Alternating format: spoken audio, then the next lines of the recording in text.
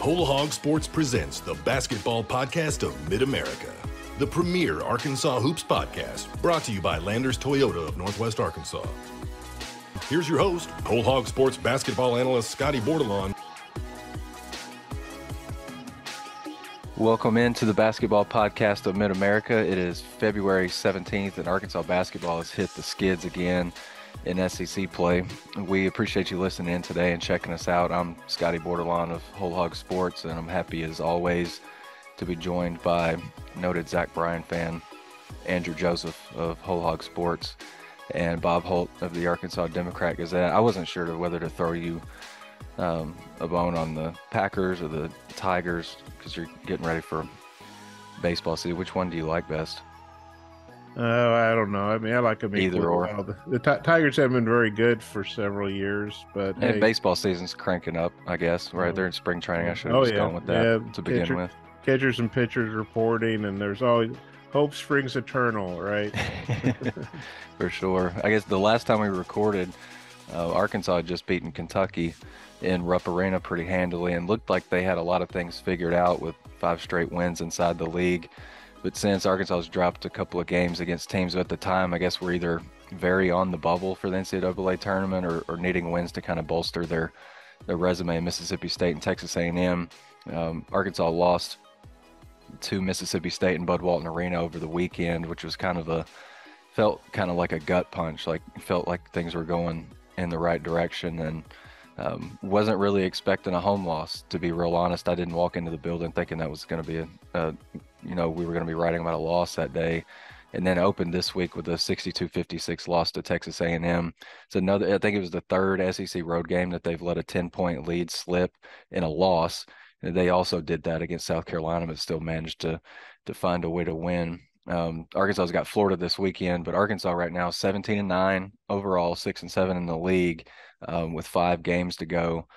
I guess we can start right there with the blown lead against Texas A&M, and I guess I'll try to ask you this question more efficiently than I did to Eric Musselman the other night. Just, we know that the team struggles to finish or close out games, but under that umbrella of the team struggles to finish games, what are some of the trends that you guys have noticed?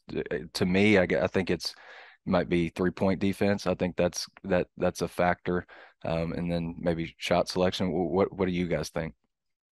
I mean, just looking at the last 5 minutes or so of the game the other night, A&M, I think they were 1 of 7 from the field, and I think 4 of those misses were threes. And it wasn't like they were down by 10, so they didn't have to take threes. And so I think maybe they settled or weren't aggressive enough, because at that point, A&M, to me, or whoever you're playing, if you're up by a couple points, you don't want to foul the other guy. You stop the clock, you give them free throws and all that.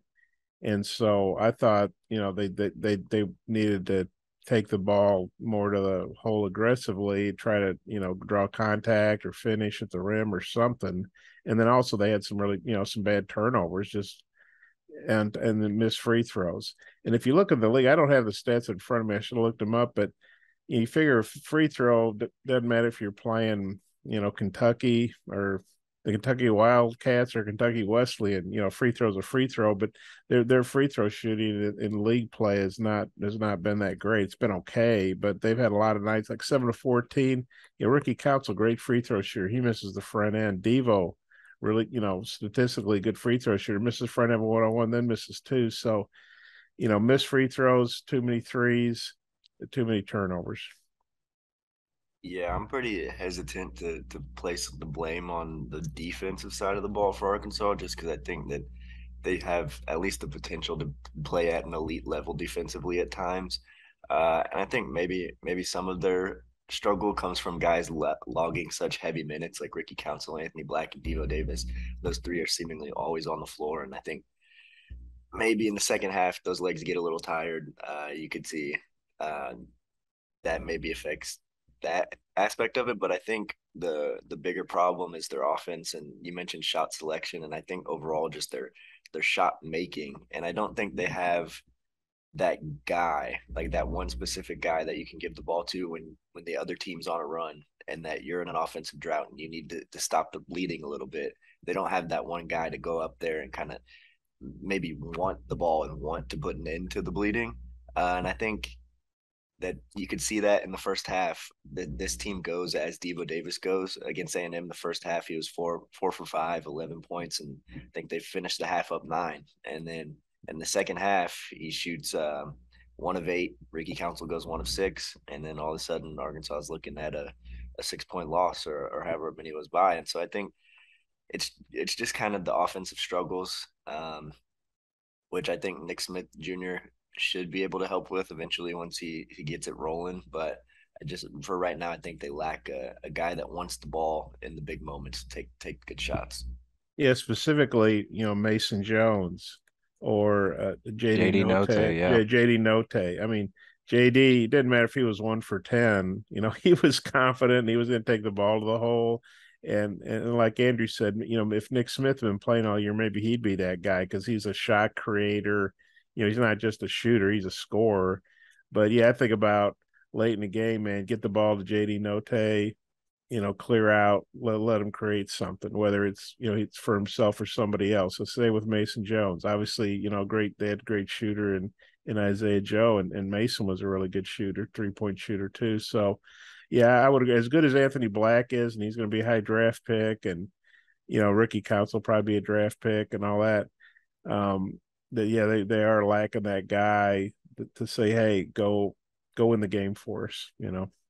I think the minutes played conversation is pretty interesting because I definitely see both sides of it. Like, I think AB right now is second in SEC games. If you look at KenPom and percentage of minutes played, and he's close to like 91%, which is crazy.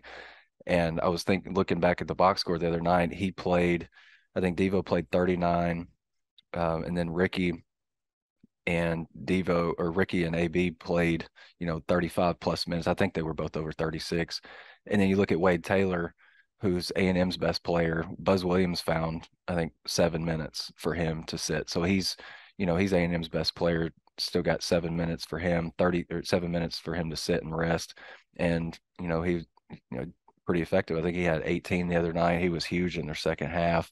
But I see both sides of it because I think there is something to Arkansas's, I don't want to call it dead leggedness late, but Devo said on the Buzz on Thursday that he was a little winded late in the game, but he didn't want to say that that was the reason for the missed free throws and the late misses from the floor. I've kind of subscribed to the thought that these guys, they don't play back-to-backs unless you're at Maui or you're in some preseason tournament like in Kansas City last year. Most of the time they've got 2 games a week and they're 40 minutes, and with all of the dead-gum media timeouts, and then the coaches have their own timeouts. I know Eric doesn't like to call many timeouts of his own, but a lot of the coaches that he goes against, they do. And I was thinking about like when Chris Jans was just totally mucking up the game last weekend with like these random timeouts. I just think that there's enough stoppages in games to get guys breathers. And I think that's where Eric kind of falls. He's like, we've got all these breaks in the game. You got a halftime. Most of the time you've got 2 days or 3 days before a game. I don't know. I think there's something to the late game struggles stemming from maybe some minutes played, especially when you're dependent on play creating from your top 3 guards. Do you guys think that's? I mean, where do you guys stand on that? I'm just kind of, these guys are kind of in the peak of their youth. They're 21, 22 years old. I mean, AB's 18, 19 years old. These guys, I know they've got a lot of miles on them already this year, but I just see it as 2 games in a week. Most times, sometimes it's 2 games in 8 days. Where do you guys stand on the whole minutes played thing? I'm kind of mixed at times. I'm with you. There are so many breaks now with the media timeouts. I hesitate to call them that because as media, we sure don't want all those timeouts. But you think, wow, that guy's playing 39 minutes. What if he played 32 or 33? And I do think they have some solid, young guys, Joseph Pinion, and you wonder what a guy like Darian Ford could do if he got some minutes. But On the other hand, if you lose a game and you only played Anthony Black 33, and you're like, man, my best player, I sat him for 7 minutes. Right. Eric said on the radio show the other night, that I don't have the quote in front of me, something like a tired Anthony Black is still better than 90% of the players out there, and it'd be hard to argue with that. And so and also it's Eric's MO, right? I mean, he as the season goes on, he shortens the bench.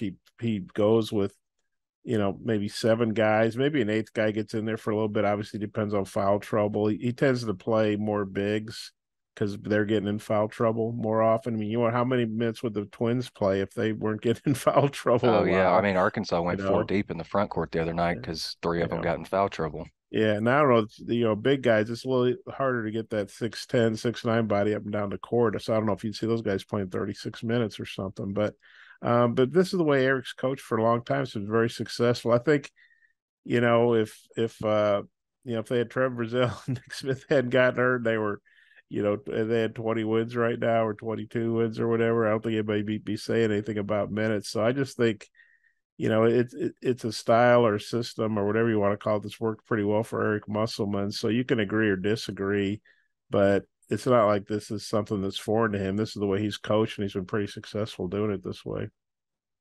Yeah, I think you guys are spot on, and I think I understand Eric's philosophy with trying to win with your best players on the floor against the opposing team's bench players, and I mean more often than not he's been successful at it, like you said. But I just think maybe in a game where you kind of saw them faltering in the second half against A&M, and maybe you at least try to get one of your guys a breather and see if that helps. Because I think Arkansas and Eric Musselman's team specifically expect to play at such an intense level that just you need so much energy to play at the level that you're expected to when you play for an Eric Musselman team. And I think when you see guys that aren't playing up to their standard, like we've seen all of the starters that get those minutes, we've seen how elite they can play. When you see that they're not playing to their typical standard, I think maybe that's a time where you do try to get them a breather and try to get them some rest and maybe throw them back into the game. And then and I also think to that point that we've talked a lot about this team being the deepest team that Eric's had throughout his tenure. And I know he doesn't like to go deep into his bench, but if you're having those struggles with guys and their conditioning, and you're having the team with the most depth you've ever had, it does seem like a logical solution would be to use it. But obviously, he's a very successful coach, and he knows what he's doing.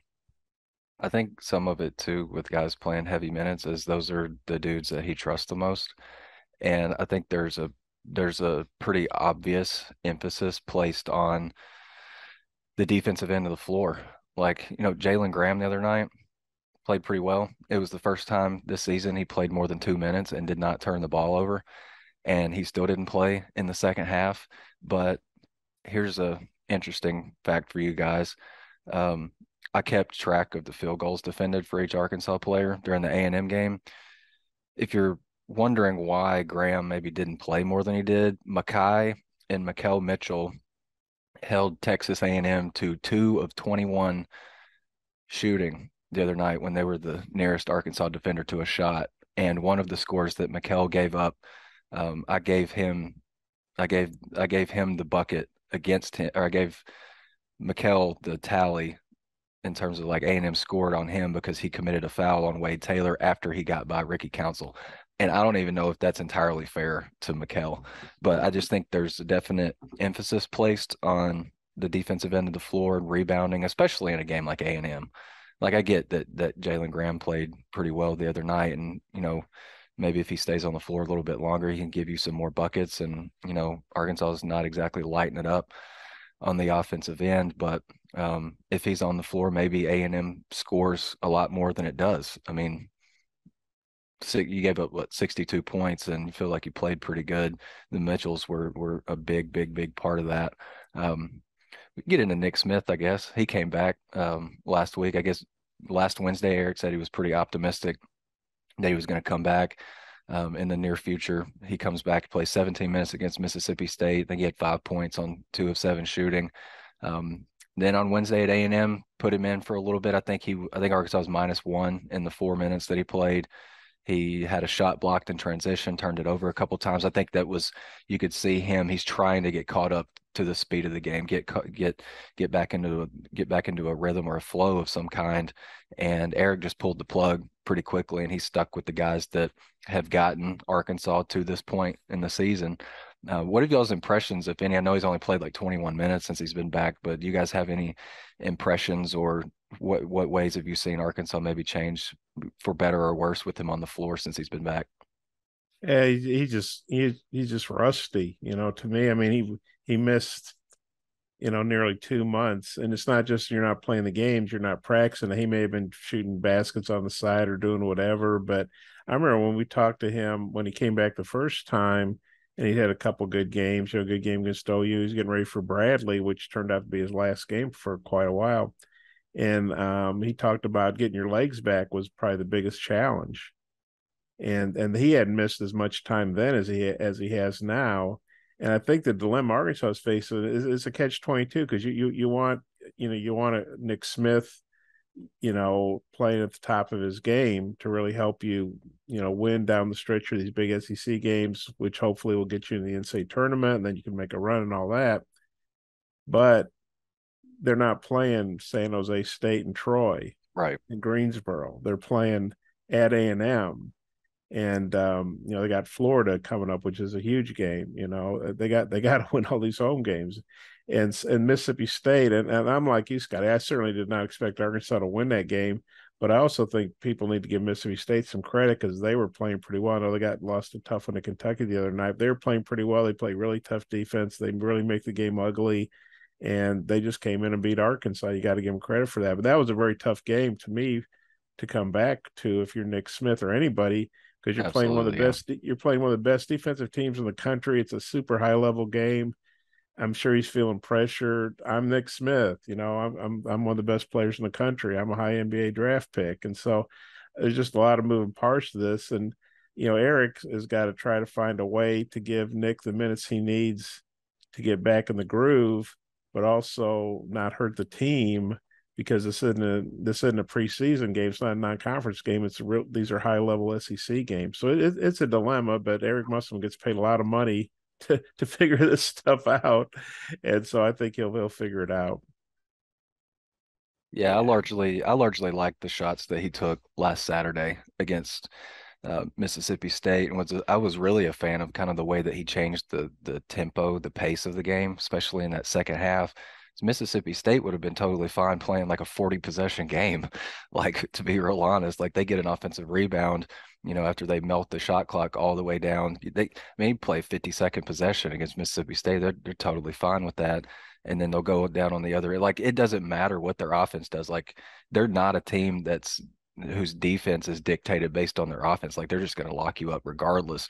And Chris Jans is perfectly fine winning like a 40-30 game too. So Nick coming in and providing a little bit of a boost, even though he didn't shoot the ball that great. I think he's one of those guys who's so talented on the offensive end, and he's capable of either scoring or creating pretty much anytime he wants. I think he's got that mentality that he can do that. And doing it early in a shot clock, I think that speeds the game up a little bit. I looked at Hooplin's, one of my analytics subscription sites yesterday. Arkansas scored 1.12 points per possession in the 34 possessions he played against Mississippi State. When he sat, they scored 0.72 points per possession. So it's a pretty stark contrast. But again, he played against Texas A&M the other night. The offense wasn't clicking. The defense was okay. The defense against Mississippi State when he was on the floor was pretty average, but the offense was clicking pretty good. So that's how Arkansas was able to make a little bit of a comeback. The Basketball Podcast of Mid-America is sponsored by Landers Toyota of Northwest Arkansas. Visit their showroom at 411 South Metro Parkway in Rogers, or online at landerstoyotanwa.com. For all your automotive needs, shop Landers Toyota NWA in Rogers, where we guarantee you the best buying experience and best service after the sale in Arkansas. Landers Toyota NWA in Rogers.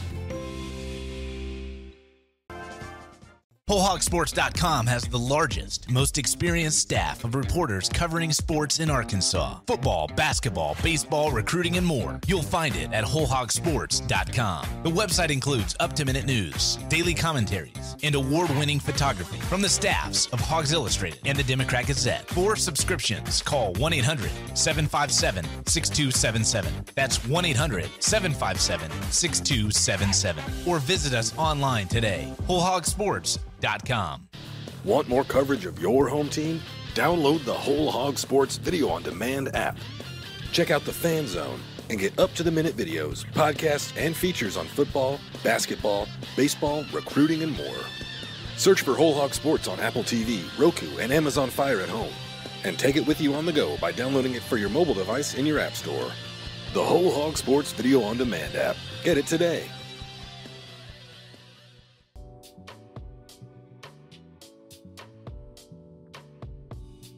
Another thing I think is interesting is that you look at least the last starting line for Florida, they start 4 guards. And we know Castleton's out, and they'll probably start the big guy, Jit Oba. I'm not sure you say his name, but he's a mountain. Yeah, I think he's like 6'11", 500 pounds or something. He's a big dude. Kimpon Page has got him at a solid 300. Okay, he's a big dude. He's a big boy. But the thing is, if they're playing 4 guards on there, then I wonder, would Arkansas play? I don't know if they'd start Nick, but I think this is a more doable thing at home. Is that maybe you have Devo, Ricky Council, AB, and Nick going at these guys, and I think it's easier. I just think Nick would feel more comfortable at home. And he's had a couple more practices. Obviously, they're not going, they're not scrimmaging these practices and going heavy duty, but right. He's got a little more time. I mean, one thing I remember distinctly from that Mississippi State game late was, I can't remember what the score was. It was close. Arkansas was fighting to come back. A couple minutes left, and AB's got the ball, and Nick's on the wing, and Nick starts to cut in to the basket, and Anthony throws the ball away because he threw it where he thought Nick was going to be. And that's just 2 guys that aren't used to playing together because Nick's been hurt so much. And so I think even these couple practices, shoot arounds, whatever, the more he gets on the court with these guys in whatever setting, the better. And so a home game against Florida, a team you feel like they should be able to handle at home, although, nothing's going to be easy. And Florida just beat Ole Miss by 15, even with Castleton, only playing about 20 minutes. To me, that might set up more for a better situation to play Nick Smith, bigger minutes. Yeah, I think Bob, I sent you the transcript of the interview that Devo did with, I believe it was Wes Moore and Justin Akery on Thursday on the Buzz, and he's, they asked how do you guys get more comfortable with Nick? Can it be done in practice? Can you build that synergy in practice, or does it have to come in game? And Devo said it has to come in a game because, and Eric has even alluded to this, that, you're in the meat grinder of the season. You got so this week you got just Thursday and Friday to prep for Florida. How much do you think you're going up and down? Probably not a whole lot. And Devo's we haven't really scrimmaged with Nick because we don't do that a whole lot in practice.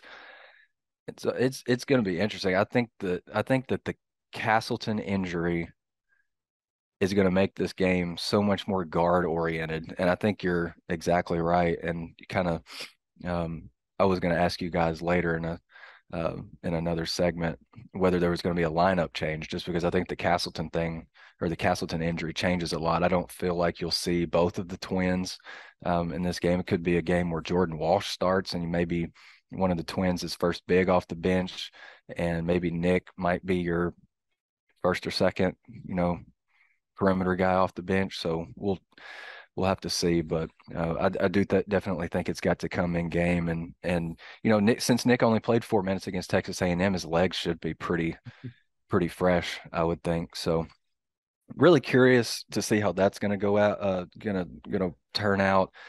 And I'm also curious for you guys' thoughts on where Arkansas kind of stands in terms of the postseason right now. I just looked at, before we started recording, I looked at Joe Lenardi's latest projections, and Arkansas is not a team that's considered officially on the bubble.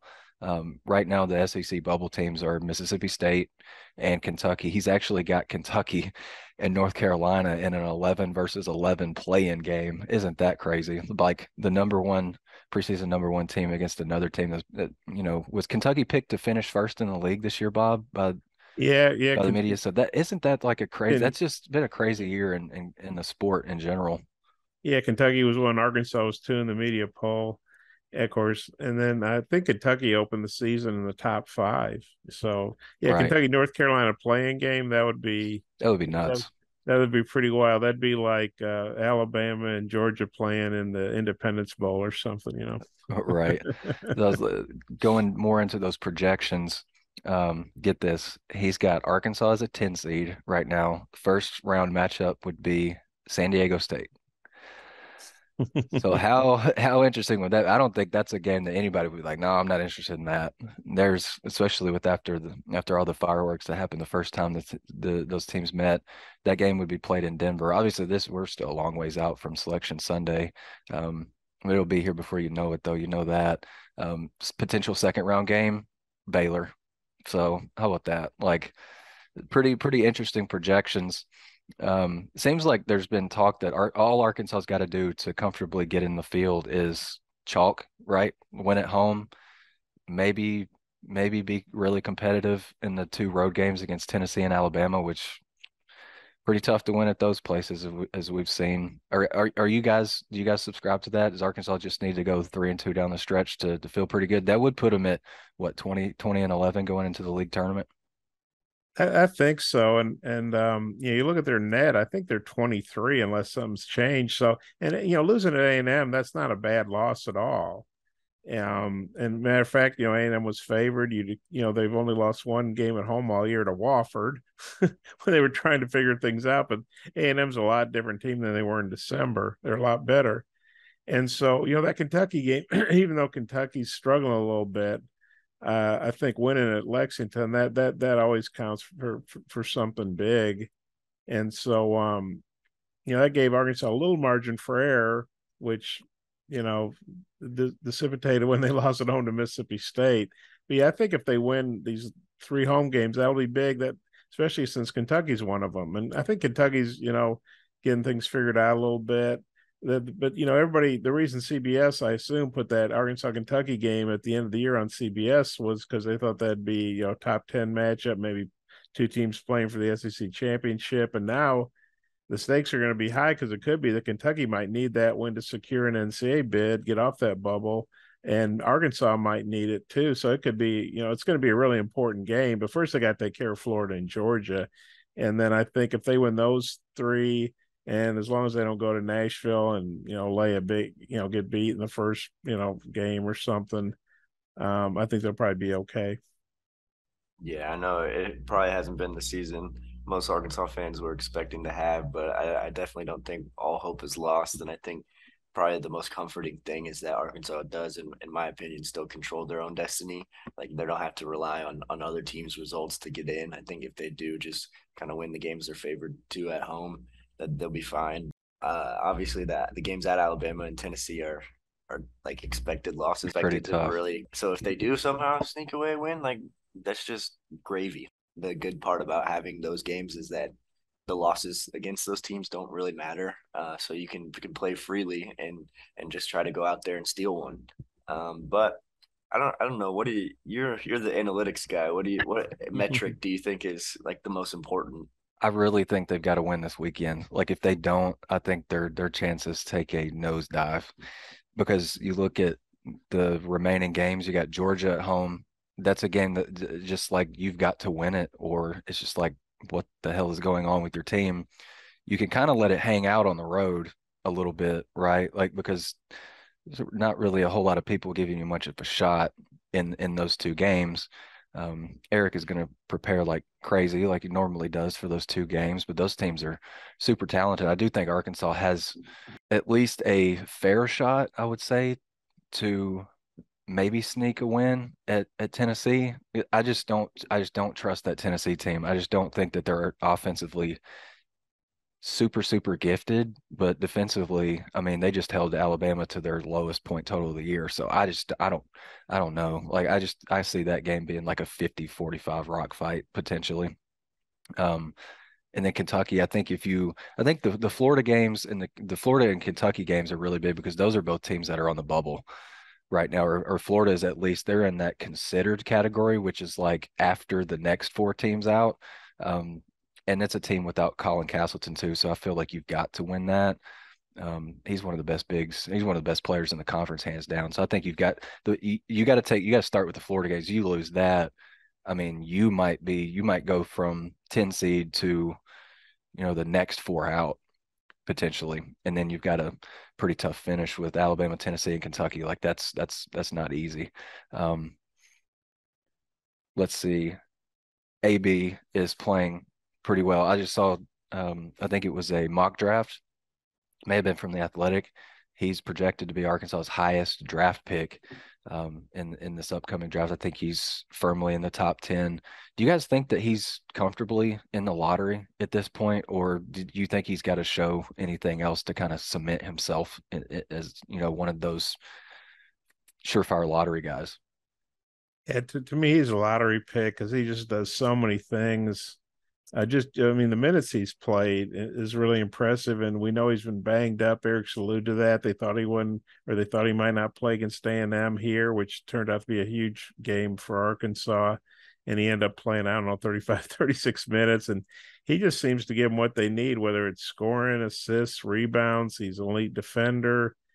I think he's got 16 or 17 block shots, which Oscar, he might have more block shots this season than Oscar Sheway. I mean, and he's only 19, and we know the NBA, loves the younger you are, the higher your ceiling, I think. And so, I mean, that's the thing. Let's say he's having a bad shooting game for whatever reason, he can impact the game in so many other ways. With his passing and the way and I think he'd really rather set a guy up than get a bucket, but sometimes he knows he needs to do that. And yeah, I think his perimeter shooting's improved, and just to seeing what a young kid is doing for an SEC program. He's had to take on so much with Nick Smith and Trevor Brazell out, and so yeah, to me, and he just seems like a really good kid, and he's got a good head on his shoulders, and I don't know how much the NBA puts stock on this. When he does interviews with us, to me, he just seems so mature. He takes responsibility and just, he's accountable, I guess is what I'm trying Yeah, to no say. doubt. So to me, that he's just got, pluses on so many categories. Yeah, I really think he's come on as a defender lately. Like right now, I looked at his KenPom page not too long ago. He's top 10 in the conference in steal rate. And he's being counted on to do so much. And then he had 8 assists. He didn't score the ball great the other night. I think he was like 1 of 5 on 2-point shots until like the last 20 seconds of the game. But I think he matched a season high with 8 assists. Those assists turned into 23 points because he found guys for threes, 2-point buckets to like Mikal and Makai Mitchell. And then, he's setting up, like when Arkansas shoots threes that he sets up, they're like, I don't want to say they turn into Golden State Warriors, but they're shooting like at least 40%. Like I was keeping track of that early in conference play. The other night they were 3 of 6 on threes that he set up. So I think that's something to always keep an eye on, just how Arkansas shoots the ball on AB created threes. I mentioned this earlier that we are going to get into some over-unders, some prop bets for the games. I know you guys are big time sports gamblers like I am. So I'll start with Makel Mitchell over or under 2.5 blocks. Mikel, I will take the over on that. Okay. Yeah, Mikel's on he's on a heater in terms of blocking shots. Andrew, what you got? I would take the over if Castleton was in, just because I think that would lead to Mikel getting more minutes. But I'll take the under just because I think Makai is going to be the guy for them. I'm with you, Andrew. I went under 2. I just don't see Florida really feeding the ball to the mountain that they still have in their front court. I just don't think that he's going to be like a central part of what they do outside of maybe setting ball screens to try to create some airspace. I'm going to go under there. Okay, over or under 4.5 made threes for Arkansas. I'm going to go under because part of it is I don't think they're going to shoot as many threes. I mean, you look at Kentucky, what were they, 4 out of 9 in that game? They scored a lot of points in the paint. They scored a lot of free throws. They got a lot of points off turnovers. I don't know if they can force that many turnovers on the Gators, but I think for Arkansas to win, they need to limit their threes. So I will take the under on that. Yeah, I'm going to go under. Arkansas is not a three-point shooting team, but then I say that, and then they'll shoot 10 for 15 from 3, but we'll see. I went over just because I think it's going to be more of a guard-oriented game, like I mentioned earlier. But at the same time, Eric is probably saying that Colin Castleton is not, the goalie, so to speak, for Florida, and so attack the rim relentlessly. I'm going over, even though my heart is telling me that it's going to go under. Real quick, Florida over under 6.5 made threes.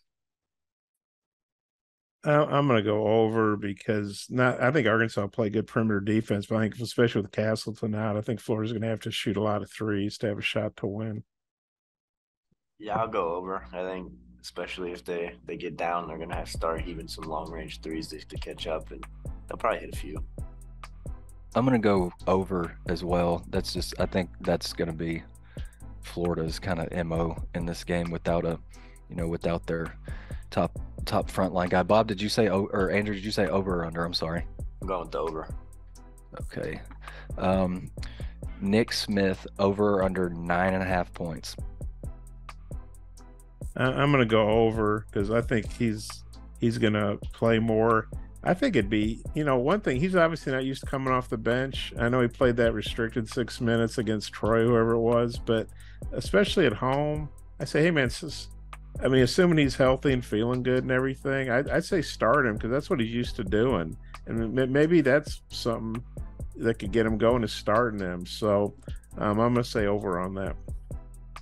I'm smashing the over. I think he's going to have 15 plus. I think he just needs to see the ball go through the hoop, and then he'll get it going. Yeah, I'm gonna go over too. I think there's going to be a definite comfortability with him at home, and I think AB and Devo are they're going to be looking to maybe try to get him going, and I think that would really, really, really energize the crowd. I think we kind of mentioned this already, but lineup change, yes or no? You think one of the Mitchells sits, maybe Jordan Walsh gets a start? How do you see that? Yeah, I agree with I think Florida's going to have 4 guards, and so Eric's a lot about matchups. No offense to the Mitchells, they're good defenders. I don't know if I see one of them chasing around a 6'3" guy on the perimeter. So yeah, I would think they would start personally, and obviously nobody's paying me to coach, but I'd start Nick Smith. But yeah, if not Nick, then Jordan Walsh. Yeah, I'll go with the lineup change too. I think Jordan Walsh probably starts, may stick with Mackay in the front court, because I think he's the more nimble of the 2 guys, more able to maybe check guards on the perimeter on switches and things like that. Appreciate you guys joining us today and putting up with the over-unders and everything that we got into today. Arkansas and Florida will tip off at 1 o'clock on ESPN2 on Saturday from Bud Walton Arena. Arkansas really, really needs this game. And, I think if Arkansas puts together a pretty good performance, it could, give them some confidence going into Georgia next week and then a couple big road games. So for Bob Holt and Andrew Joseph, I'm Scotty Bordelon. Appreciate you guys listening to the Basketball Podcast of Mid-America this week. We'll holler at you again later.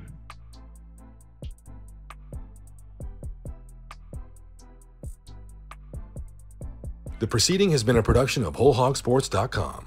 Look for our latest podcasts on Apple, Spotify, or your favorite podcast store. And visit us anytime at WholeHogSports.com for the latest news and commentary.